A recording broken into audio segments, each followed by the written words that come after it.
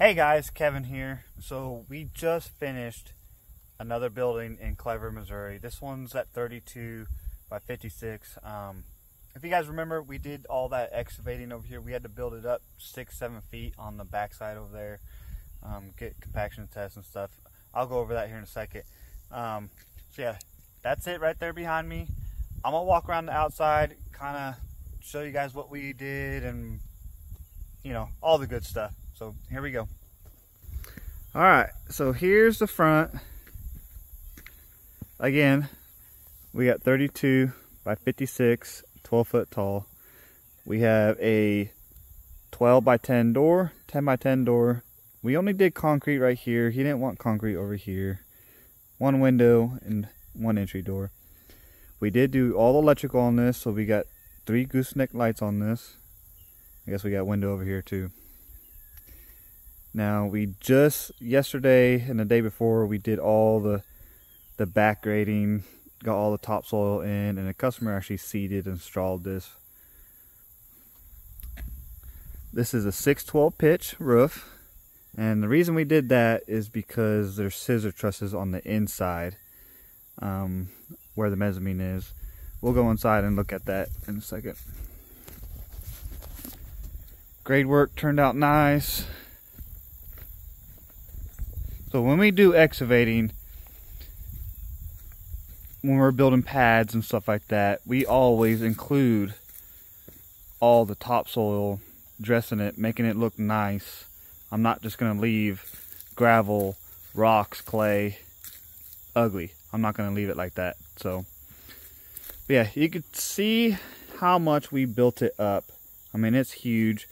We put a nice gradual grade on it, which Christian and Greene County, the code is a 3-to-1 ratio. So every foot you go up has to slope 3 feet.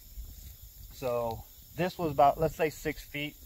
So we had to go out 18 feet, but we had to go even more because the land still slopes. So we probably went out 25 feet to get this thing to where it's mobile, not a steep incline where he's not trying to climb it with the lawnmower and stuff. Just make it really nice for the customer. So we are big on that. Let me turn the camera on. So yeah, here's the back side. Oh dang, almost fell.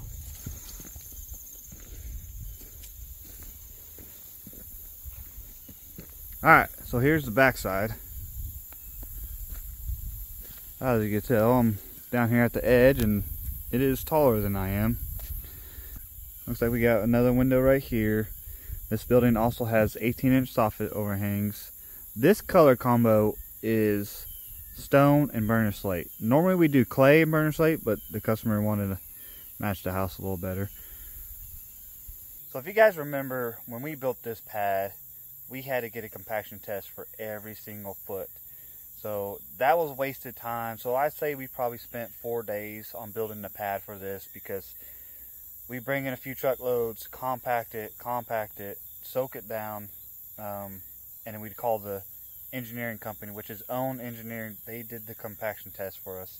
They come out with their radon tool thing, drive a couple pins, and check for moisture and compaction. And I think we were a little bit over 100% compaction, and the minimum is 95%. So we were way compacted, which is, I love that, because I want to ensure our building and our concrete is not going anywhere. And that's a good reason why you want a compaction test anywhere. I mean, really, if you're kind of worried about it and you're building up quite a bit, get an engineer out there to compact it, do a compaction test. It'll let you know whether something's going to move or not. But yeah, all right, let's go back around and we will walk on the inside and talk about it. So quick, here is a close-up of our gooseneck lights we use. I really like these because we could cut them to fit over ribs. So we could literally put those goosenecks wherever we want. All right, here we go. Let's go inside.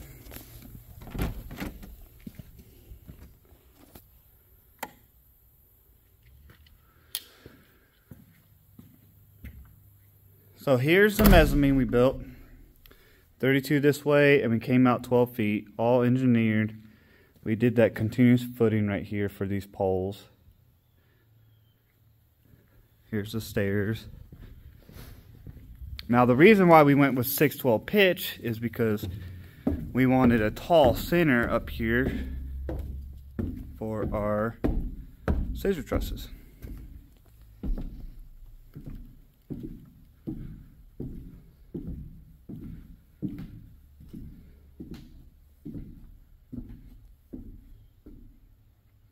And then the rest of it, we went just regular trusses.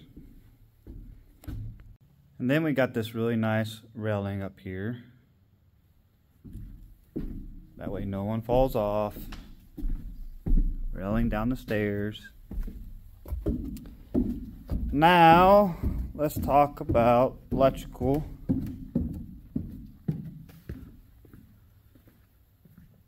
We pretty much wire almost every single one of our buildings, seems like. We got LED lights.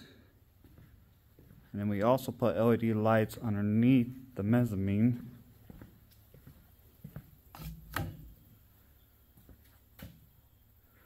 We got a 125 amp panel. This is a timer for the outside lights because gooseneck lights are not dusk till dawn. We have an outlet for every single pole. You can see the outlets on that wall. Lots of LED lighting. Automatic garage door openers, and these are the only openers I will ever use. Jack shaft openers. They are quiet. A little lock down here at the bottom. And if you guys notice, this building is also insulated with our vinyl back insulation. That nice 3-inch fiberglass blanket insulation that I like. This is going to keep the shop nice and cool. In the summer, it's not going to be baking in here. Or during the winter, if you put a heater in here, it's going to trap the heat really well.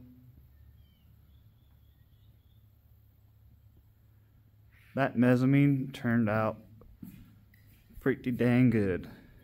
Concrete turned out amazing.